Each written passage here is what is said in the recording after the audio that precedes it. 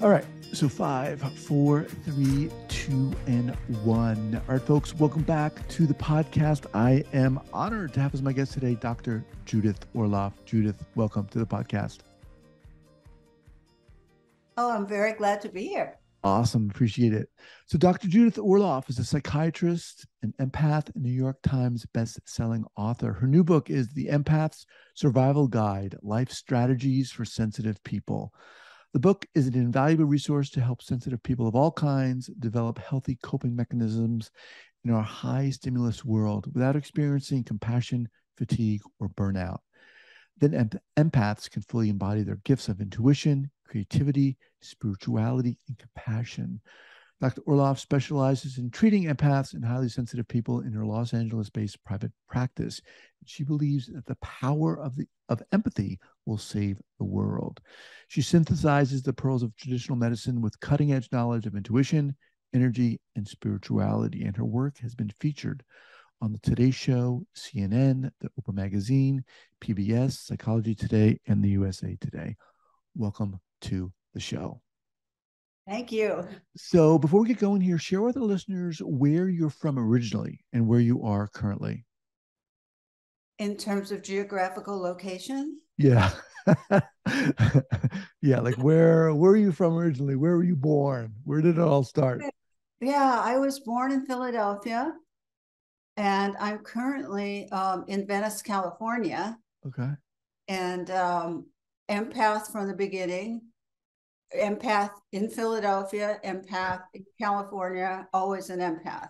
Okay. In terms of my temperament. Let's start at the beginning. How did this start for you? How did this whole recognizing that you're an empath, and what is an empath? How did this all start? Well, I'm a psychiatrist currently, and I have been for many, many years, and it's been my pure joy. It's the perfect profession for me. And I combine my traditional medical skills with being an empath. And being an empath means being open intuitively to other people's energy, where they're at, their emotions, and being able to read them on an intuitive level, which I incorporate with my traditional scientific skills. So, and I just want to say it's a beautiful balance, and anyone out there in training or as a therapist or healthcare provider, one of my messages is you can combine those two. One is not mutually exclusive to the other. However, in the early days when I was born, I think I was born an empath. I don't think when you say, when did it start? I don't think it started at any point. I think I always was one. Well, I meant, when did you recognize it and realize it, that you... Well, I knew something was going on as a very young child because I couldn't go into shopping malls or crowded places because I would go in feeling fine and walk out exhausted or anxious or with some ache or pain I didn't have before. And I'd go to my parents, who are both physicians, and they would say, "Oh dear, you just need to get a thicker skin. You have to get tougher." And that is not the solution if you're an empath listening to this. But I felt that there was something wrong with me because I never once had anyone who said, "Honey, this is a great skill, and you need to learn how to set healthy boundaries, meditate, center yourself, make choices about people, and take charge of your own energy." I had nothing, in the beginning. I had nothing, though I kind of grew up, thinking there was something wrong with me. And how did you manage that? I mean, did you go see a therapist? Did you, how did you deal with that? Because that's tough growing up like that. Yeah, and I know I'm not alone. I mean, I'm telling everyone the story because I know there are many of you out there who can relate to not having your empath abilities supported. But what happened was that I got heavily involved with drugs and alcohol when I was a teenager in an attempt to run from my abilities and squash them or make it possible for me to go to parties without getting overwhelmed. And so I got really heavily involved And then I had a car accident where I went over a cliff in a car up in Topanga Canyon. Oh my God. And went over 8 times. Wow. Yeah, yeah. And during that accident, I went to the tunnel that people talked about after that. They hadn't been talking about it. This was, so I didn't know what it was, but I do know that it kept me safe. And it was after that my parents forced me to go see a psychiatrist because they felt like I was killing myself.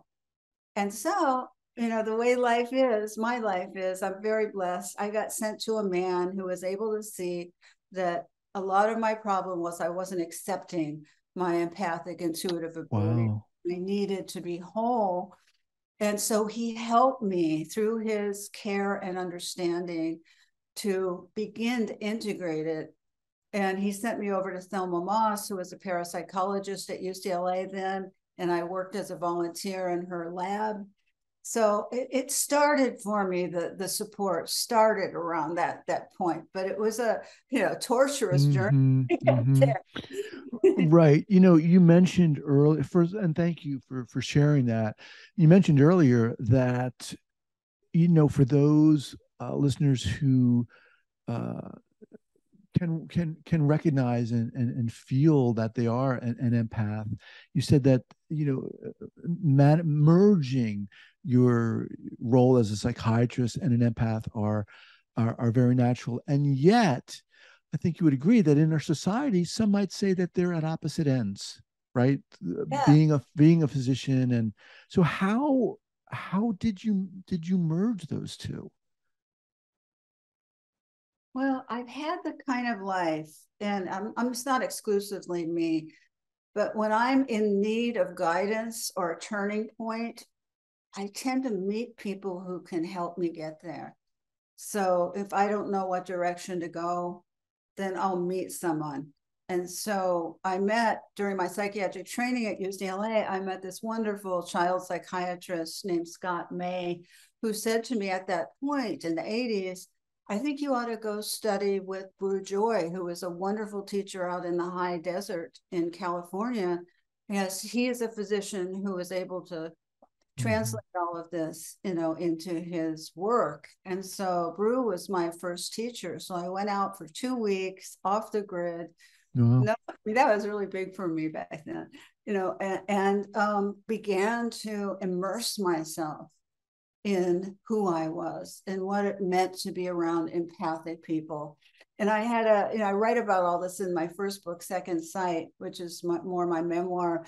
But I had a very special friend back then, Michael Crichton, the author, who was also, at Brew's workshop, my very first workshop and his very first workshop. And we bonded and we were like spiritual buddies during that time, and went around and investigated things with our literal minds, our scientific minds. And it was just great. It was a perfect person for both of us. We were good people for each other at that point. So for those listening who are saying to themselves, wow, I think this is really making sense to me. How does someone know if they are an empath?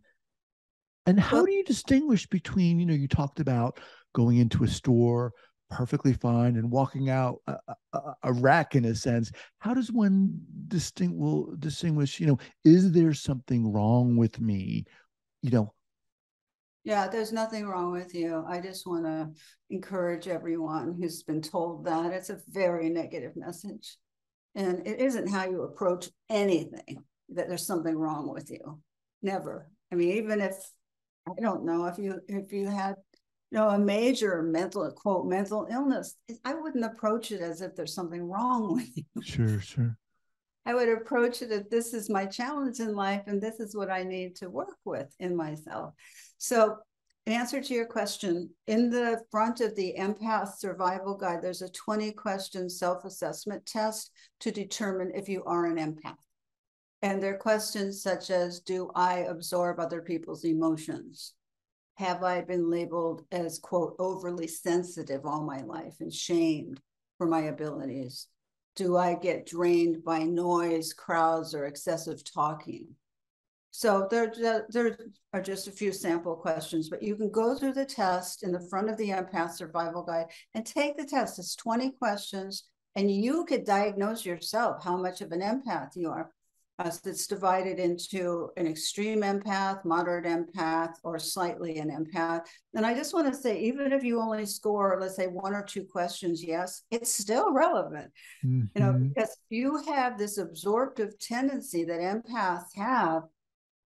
It's very important that you learn how to work with that so you don't absorb other people's pain or stress or the world's stress. I mean, it's inevitable sometimes when, if you're with a relative, say, who's going through a horrible health challenge that's really rigorous, and you might take on some of their stuff because your heart is with them so much. But in most cases, you want to have a definite boundary between you and the other person, so that you don't get overly involved in everyone's problems and life. There is suffering here on earth. This is a fact. I'm suffering, you're suffering. Everybody has their degree of suffering, some more than others at particular times. But that's something to accept. That isn't something to go in. If you're in the market going shopping and you feel a wave of somebody suffering come by you, it's like, God bless, namaste, just send them some heart energy. It's none of your business to get into their suffering at the moment. And I know many empaths, they'll say, I feel you're having a hard time. Can I help you? Like strangers. Like, no. Don't do that.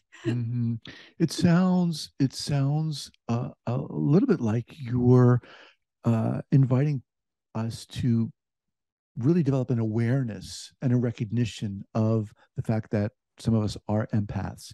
Just like that you said that doctor said to you, he acknowledged what was going on for you, and it really was empowering. Because I can sense that a lot of us go into that store and, yes, totally absorb the energy from the many people that we're experiencing. A lot of it can be negative, but you're saying here it's okay to develop that boundary, to recognize that there is a boundary there. There is, and you could send people heart energy just by focusing on something you love and just send them a little blip of heart energy. That will do more good than all your worrying and ruminating and thinking and what should I do. You don't want to do any of that. You just want to send them a little heart energy and move on your way. That's what empaths don't know how to do. They get mesmerized by other people's problems and suffering. And it comes from a place of a good heart. I want to say that. But if you want to survive as an empath and you want to be a healthy empath and really enhance your own gifts, you can't do that. It's too exhausting. The world is full of, a lot of pain now, a lot of pain, a lot of suffering. And, you just have to stay in your own home, your home of yourself and your own belief systems. And first of all, identify if you're an empath. Take the self-assessment quiz. Then ask yourself, how could I begin to set more boundaries in my life? What can I do?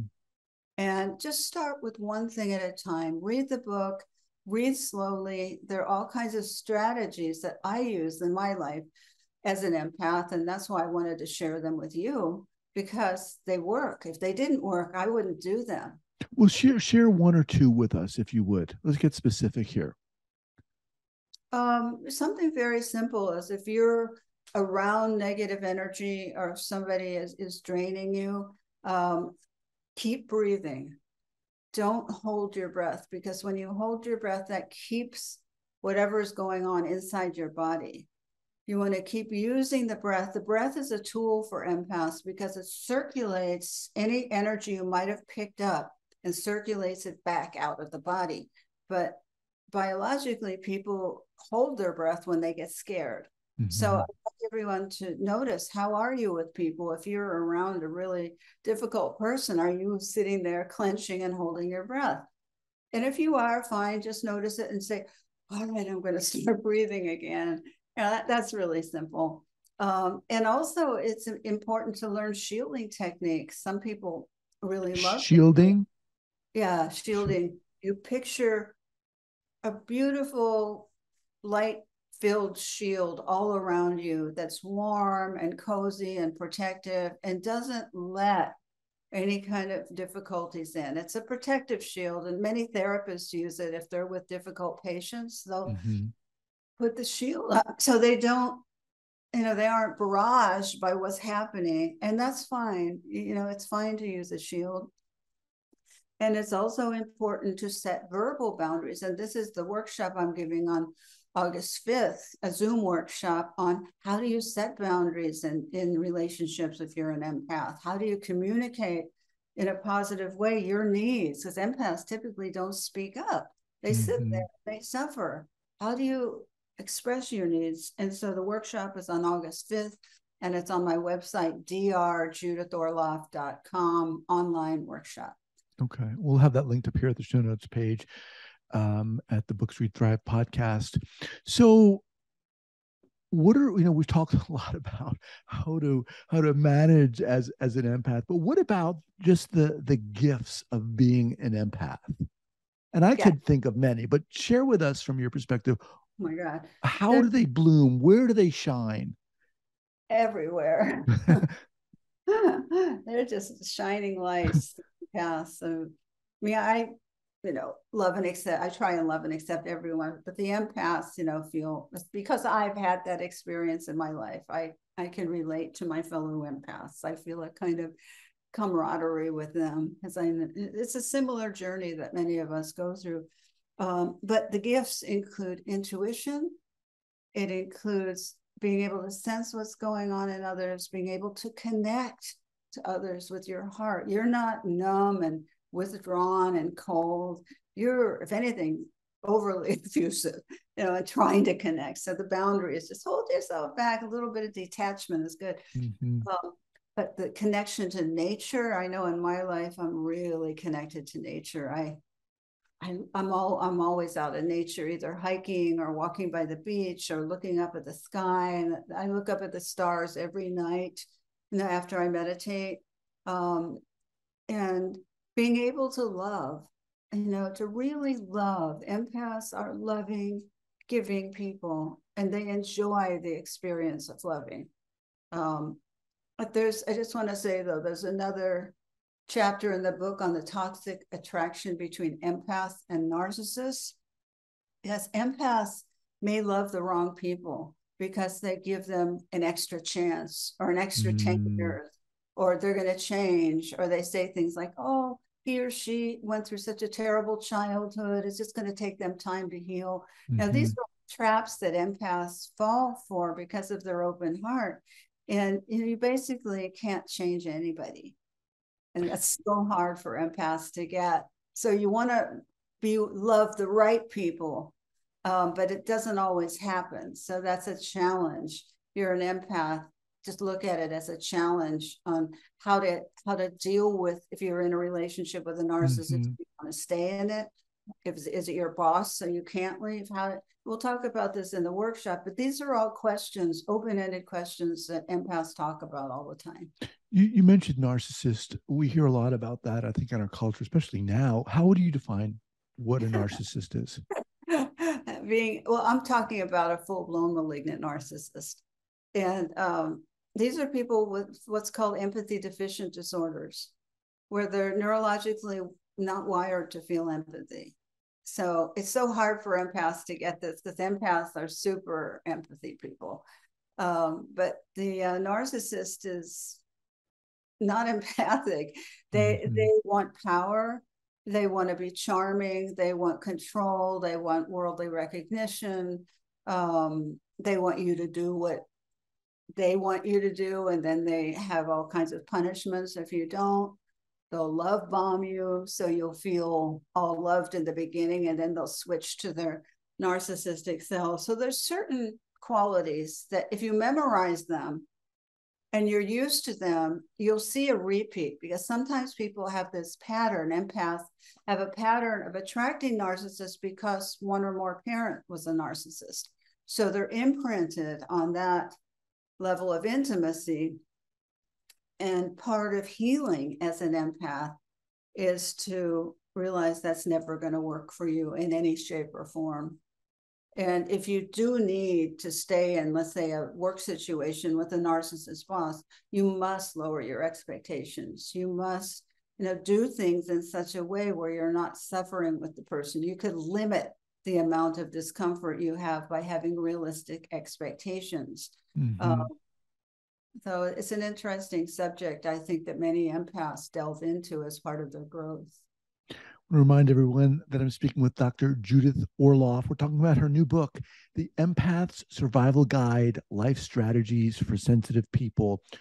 At what point, Judith, in your life, in your education, did you say to yourself, okay, I think I got a hang of being an empath? Like, were you in medical school at the time when you started to own it and appreciate it?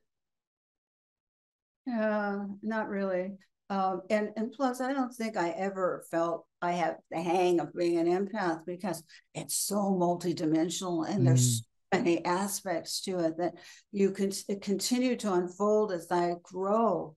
As I grow older, the older you get, the more you get to learn about this beautiful ability.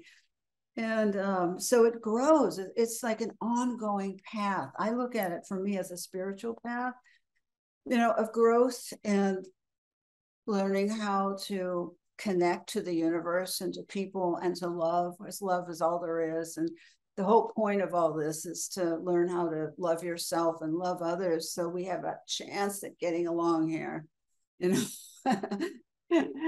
so you just keep learning. And that's what I love about it. I don't feel a need to know it all. I don't think it's possible. It's not Of that kind of course. thing. Yeah, yeah. Who's the book for?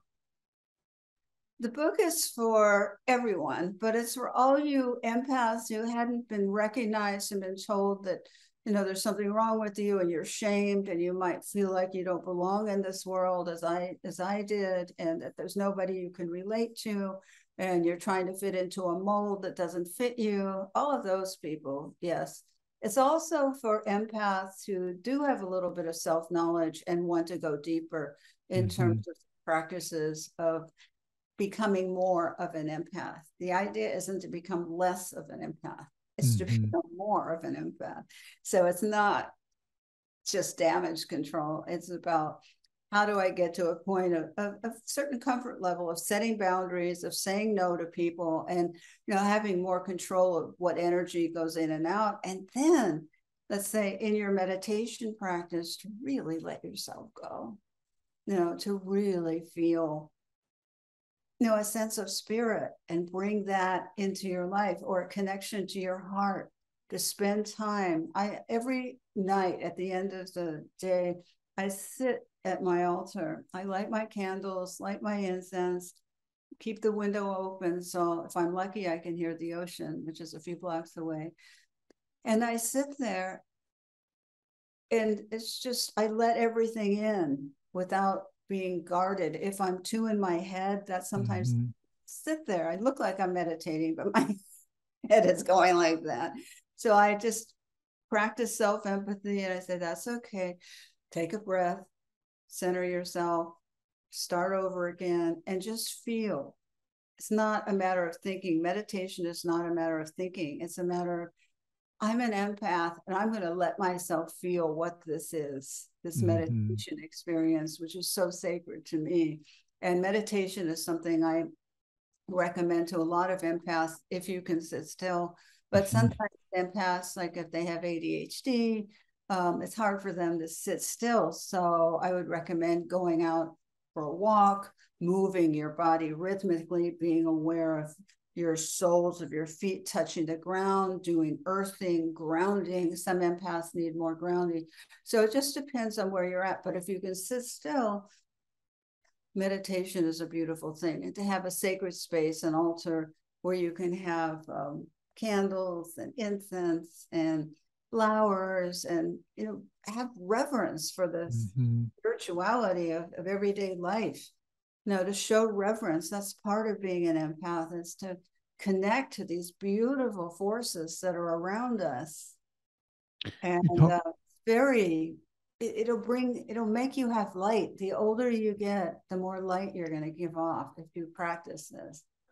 You talked about your workshop and impart an opportunity to create a community where people would feel safe, where empaths would feel safe, and I can feel how amazing that would be. And as you're talking, I'm thinking, the world in which we're living in, and not to be negative because I'm not, but as you said, I mean, there's a lot of hard stuff going out there, and I think going on out there rather. I think to be an empath, someone who feels so much, it seems like we've really challenged to be an empath in this world. Yeah, it's true. Yeah, However, it's doable. of course, of course. Because something's hard or even impossible, there are all kinds of good reasons not to show empathy, all kinds of good reasons. But you don't want to do that. Of course. You have to come about it from a different angle than what society is doing right now. They're, in my opinion, on the wrong path, in terms of human beings. And because I believe as an empath and just as a human being, it's about love. It's about coming together. It's not about, polarizing and all that. And so even if, a lot of the world is doing all these things that you might think are just not healthy, that doesn't stop you from being healthy. Mm-hmm. That doesn't stop you from engaging your empath self and developing and adding more light to the world in spite of everything that's going on. And yes, it's outrageous. It's horrible. It's overwhelming. And it is at the moment. And we're all born into it. Mm-hmm. And I think that, there's a certain karma to that. Why are we all alive today? Mm-hmm. Hopefully it's to better the world, no matter what is going on the outside. You don't want to be thrown off or give up or lose faith. You want to have faith in what as an empath, the power of the heart, the blessing of intuition, the value of healthy, loving relationships, not needing to be right all the time, but being able to intuitively listen to other people and at least listen to their point of view. So there's all kinds of things you can do, but yes, it is a very demanding situation now, certainly more demanding than it was, let's say 20 years ago when I was developing this, but it is what it is. And we're all here together. So just depends on what you believe. If you really believe in something, as I do, I really believe in everything I'm talking about, you do it, even if no one else is doing it. Mm-hmm. Now you do it because you believe in it, and belief is strong, and it takes time to develop having belief in yourself and belief in your values and the beauty of these values. Whenever you're in doubt, just move towards the heart. Just ask yourself, what would my heart do? Or how does my heart need to take care of itself now? Or how can not talking to this person help me now? And that's all, it's all okay. I love what you're saying. I mean, you're very empowering. I feel like you're giving us the ability to accept who we are, and that's very powerful. Yeah, it is. It is. And I hope everyone could feel their own power. As I read a meme recently, and I really liked it. It was that narcissists want to take your power away, but loving people want you to come into your own power. Mm. You want to be with people who want you to come into your own power, not take it away from you because they want power over you. There's a big difference. And so you want to go towards the love. You want to, go towards the heart. Simple people coming from the heart are the most powerful of all. You don't have to have a lot of external this or that. If you come from your heart, these are the people you want to be around. Exactly. Well, I'm so glad you're here, Judith. Once again, we're speaking with Dr. Judith Orloff. The book is The Empaths Survival Guide, Life Strategies for Sensitive People. Where can people get the book? You can get it on my website, Judith Orloff, ORLOFF.com. It's on Amazon, it's on Barnes & Noble, it's on Goodreads, it's everywhere. than online books are sold. And also it's in bookstores around. Okay. So it's really easy to find. Okay. And your workshop, which is going to be a live Zoom workshop, tell us a little bit more about that, where people can find out about that. Oh, you could find out again on my website, drjudithorloff.com. And it's August 5th, 11 a.m. to 1 p.m. Pacific Standard Time. And if you can't come live, we'll have the recording for you, because I know people are enrolling from all over the world and in different time zones. But it's how to improve your communication and relationships if you're an empath. How do you set boundaries? How do you set limits? How do you assert your needs? What are some issues that come up for you in your relationships? Not just intimate, well, intimate could mean many things, and not just like a love relationship. All relationships could be with your animal companion. You could be having some issues, it's true, it's true. So, anybody, with your boss, with your friends, how do you deal with all this as an empath and not be drained and also feel good about yourself and to come from the highest place? So come join us August 5th, 11 a.m., 1 p.m. Pacific time. And it's on drjudithorloff.com. Okay. And again, we'll have that linked up. Everything we've talked about here linked up at the show notes page at the Books, Read, Thrive podcast.com. Judith, you are a light. You are a source. You're beaming. Your energy is amazing. Thank you so much for joining me today. Thank you for having me on. All right. Take care.